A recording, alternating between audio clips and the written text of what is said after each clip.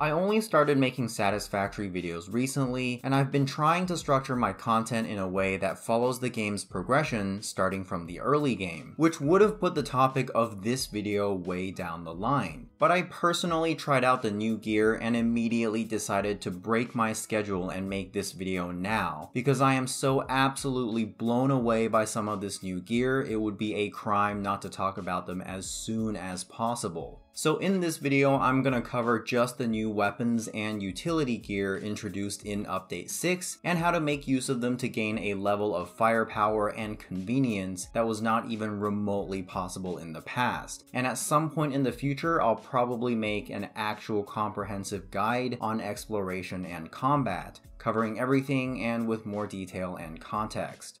So, we're gonna start by talking about the new stun and shatter rebar types for the rebar gun, which are very easy to get and very useful in the early game. And then we're gonna move on to the high level stuff, including those that require smokeless powder, which is an item that's not so easy to get your hands on, especially if you want to fully automate it, but that makes perfect sense because the ammo types made from it provide you with a gigantic, comically large power spike. But let's talk about the early game stuff first before we go there. You can get the stun and shatter rebar as early as the rebar gun itself if you can make it to the respective resource node. Stun rebar requires quick wire, which is caterium, and shatter rebar requires quartz crystal, which is quartz. What you can do is find your first caterium and quartz nodes, set up the smallest possible factory with storage containers at the end and a few biomass burners loaded with solid biofuel, and collect the results the next time you come by. By the time the biofuel runs out, you would have also built up a sizable deposit of the materials that'll not only be enough to knock out all the research nodes, but also craft you enough ammo to last a while. Each time you come and collect, you can also bring more biofuel and refill the burners, so it'll make more for next time. The stun rebar is probably the new ammo type whose usefulness is the most obvious. It's a rebar shot that stuns the target you hit for 5 seconds. During these 5 seconds, you could safely hit them with other weapons like the Xeno Zapper or Xeno Basher. If you use the Basher, you can actually easily score enough hits to kill most creatures before the stun effect wears off. This makes for a very safe and also ammo efficient way of clearing creatures, assuming you can hit the 1 or 2 stun shots, which is a step up from using iron rebars or melee weapons by themselves. Even if creatures were never a problem for you, this is much faster and more consistent. It does have limitations though. If you're fighting multiple creatures, the usefulness of the stun diminishes because you can never stun the entire swarm at once, so spider swarms are still a problem. Moving on to the shatter rebar, this is not as useful as the stun rebar, but it does have a few good uses. It's basically a shotgun shell. You can use it in place of melee weapons, and it'll essentially be a melee weapon with longer range at the cost of consuming ammo. It may actually have higher damage output than either of the 2 melee weapons though. Hatchers die in 3 hits from a basher, but they die on the first hit from a shatter rebar if you're close enough to land most of the fragments, which means the shatter rebar does at least over twice the damage from a single swipe with the basher. And speaking of hatchers, this is indeed where the shatter rebar actually really solidifies its usefulness. It's the only early game weapon that can one-shot hatchers, which allows you to kill hatchers before they can hatch anything.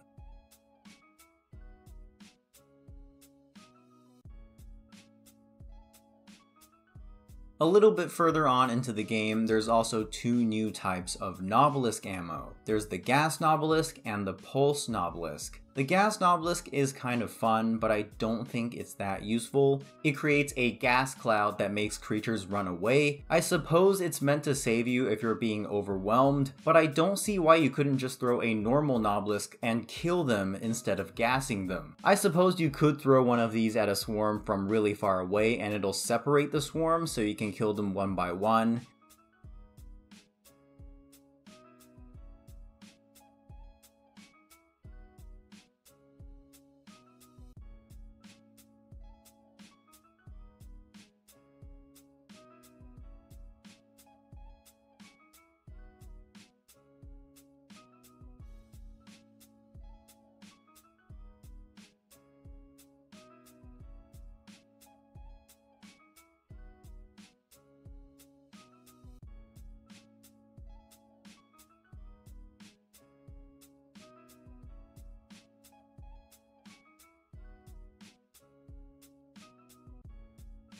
Pulse Nobelisks are more interesting. They create a pulse that launches players and creatures. This can be used to push away creatures, but it's probably the most useful for boosting speed and airtime with the jetpack. Although you can get this as soon as you get to steel, I would say ignore this unlock until you reach oil. For starters, it requires crystal oscillators, which can only be automated using manufacturers. Handcrafting crystal oscillators in the crafting bench is extremely slow, so you want to avoid that at all costs, especially for use in a consumable. Pulse Nobelisks are also pretty much useless anyways until you unlock the jetpack. Again, there's just not a whole lot of point pushing away creatures instead of just throwing a normal Nobelisk and killing them. It might be useful on your co-op friends when they're standing next to a cliff, but after you do it, don't tell them you got the idea from me. Once you do have the jetpack though, the Pulse Nobelisk is actually pretty useful. Depending on where you position yourself relative to the charge when you detonate it, you can launch yourself horizontally and glide really fast and far, or you can launch yourself vertically and reach greater heights than you otherwise could on a single jetpack charge.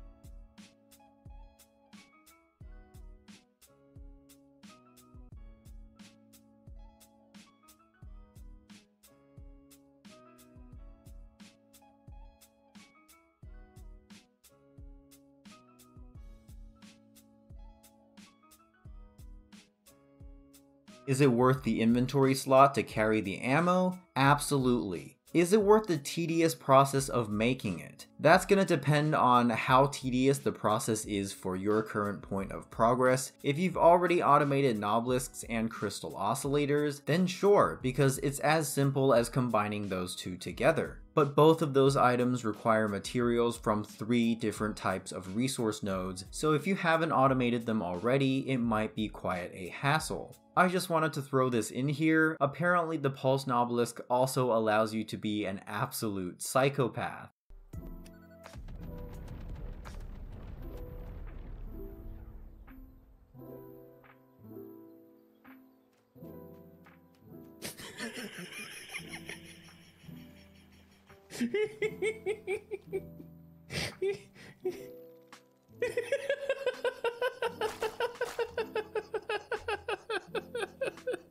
Now onto the class of weapons that hold most of the firepower currently attainable in the game. This is where you get introduced to a new item known as Smokeless Powder. Smokeless Powder is not easy to get your hands on, but the ammo types produced from it are god tier.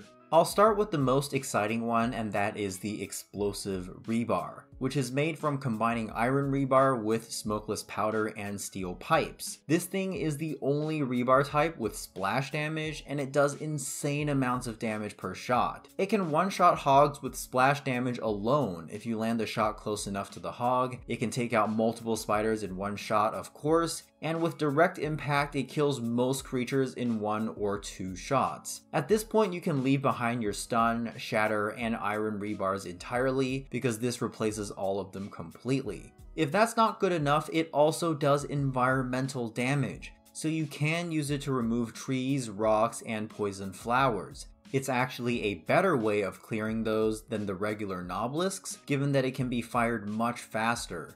I think the rebar gun's actual reload time is about the same as the Nobelisk, but you don't have to charge up the shot like you do have to charge the toss on the Nobelisk to get any kind of range.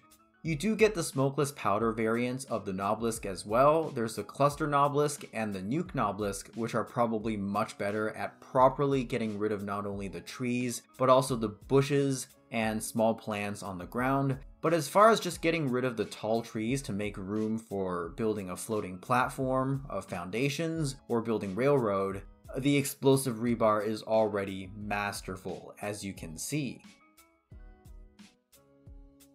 Although speaking of the new Nobelisk types, the Cluster and Nuke Nobelisk are also good. They're not as responsive or versatile as the Explosive Rebar, but they do have larger areas of effect. The Nuke can often clear out an entire nest of creatures in one explosion, and it has the largest area of effect out of any explosive. So I suppose this is the endgame option for deforestation. It does leave behind radiation though, but it dissipates pretty quickly. I remember in high school my teacher showed us a Cold War documentary that said, at the height of the arms race, nuclear weapons technology actually evolved so fast that scientists said they could potentially make a nuclear hand grenade. The only problem was finding someone dumb enough to throw it. Well, here we are.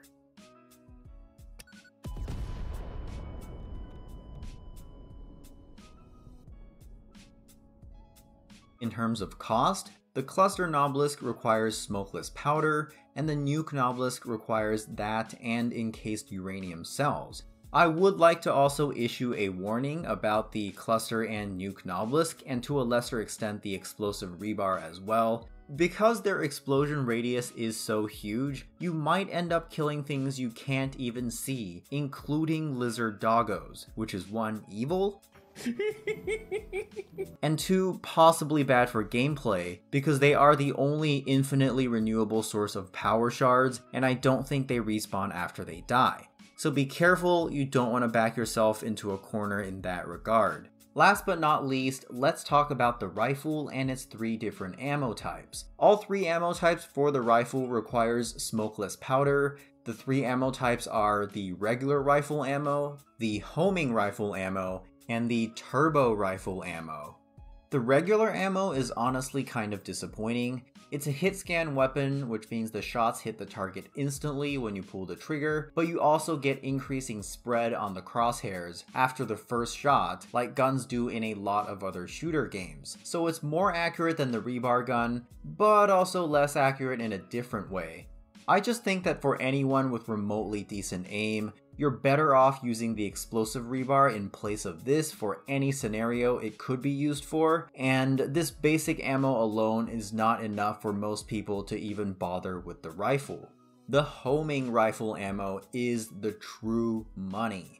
This is basically the smart ammo from futuristic shooters. The bullet will guide itself to the target and guarantee accuracy as long as you are pointing the gun in the general direction of the target when you pulled the trigger. On top of already having higher accuracy, it also does higher damage than the regular rifle ammo per shot. Homing rifle ammo is the ultimate solution for dealing with spiders. Spiders are small, fast, and zigzag a lot instead of moving straight towards you, which makes them harder to kill with other weapons. But this weapon is basically made for them. Nowadays, I'm almost excited to see spiders because I get to take revenge for what they did to me in the early game. Whenever I see some, all I have to do is pull out the rifle, blindfold myself, and hold left mouse button.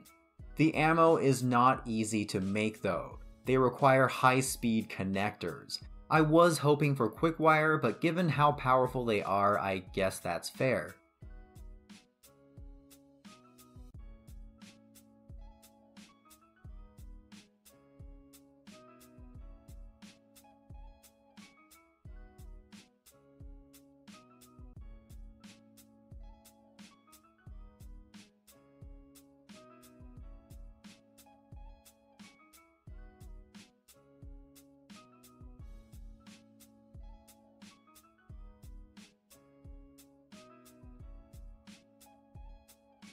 The last type of rifle ammo is the turbo ammo, which I think is also a slight disappointment. The bullets do less damage, but you do get a much bigger magazine and a much faster fire rate. The problem is that it takes time for it to ramp up to that high fire rate, and while it's still ramping up, you've got a really weak gun for a few seconds.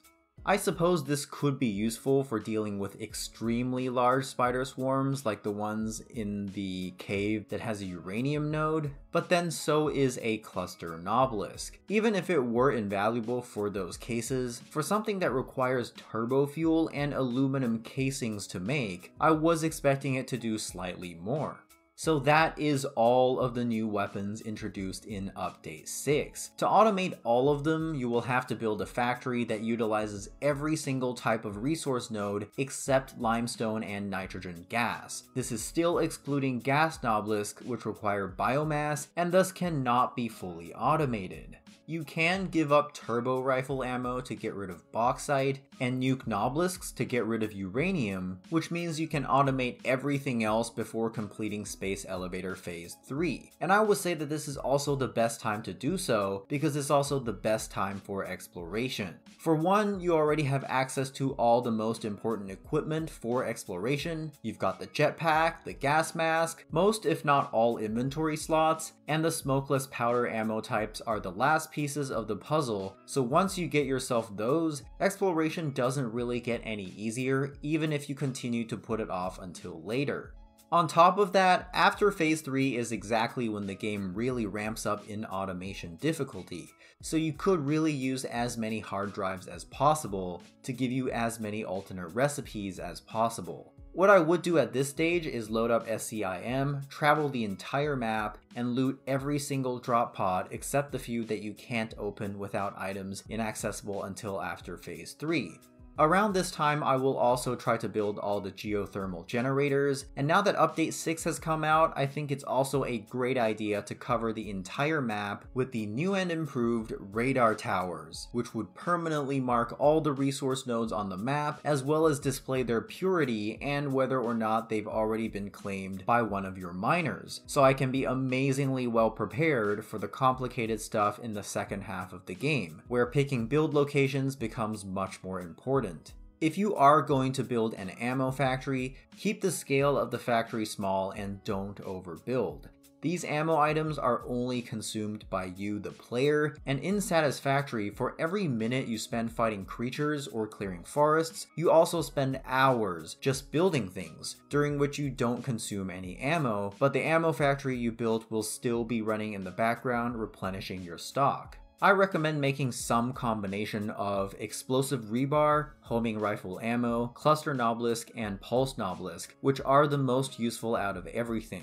You can of course do all four, in fact I'm currently trying to do that, but it's going to be difficult considering that they require many different parts made from many different nodes, and as far as I can tell there's no single spot on the map where all of the necessary nodes are close together. You won't need a large amount of any part, but you will need many different parts. So getting all the materials to the same place is definitely going to be the hard part, and possibly a nightmare if you don't have some of the subcomponents already automated, as well as an established transportation network to move parts across the map. Smokeless powder alone requires sulfur, coal, and heavy oil residue, which is crude oil. I believe there's only one spot on the map where all three of those nodes are even remotely close to each other. Heavy oil residue is also a fluid, which means no handcrafting, and also introduces its own set of complexities in some setups. If you want the homing rifle ammo, so you can take revenge against spiders, you also need high-speed connectors, which is oil, caterium, and copper. Explosive rebar and all Nobelisks also require steel, which is coal and iron.